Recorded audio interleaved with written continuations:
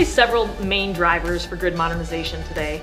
The first is just the aging infrastructure on the distribution grid. Really, it was designed to be replaced on a 40-year life cycle, and it's currently happening in the United States on over a 100-year life cycle, so a lot of aged assets on the distribution grid. The second main driver is evolving customer needs. Customers today have different desires and different requirements from the electric grid than they have in the past. Some examples include rooftop solar, electric vehicles, and even just the reliability requirements that they have of their electric grids. And then finally, I would say that the last driver for grid modernization is just advanced technologies and all the automation that we're trying to add to the distribution grid to make it more intelligent and self-healing.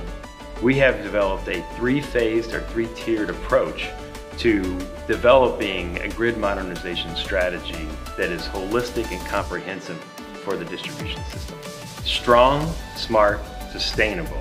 Strong grid can sustain threats as well as provide inherent resiliency in delivering what it is meant to deliver in terms of power to customers. Once we have a strong grid, we can then make that grid smart, where we can add automation, where we can add the capacity to meet those evolving customer needs. We can then optimize the way we operate and that we maintain that grid.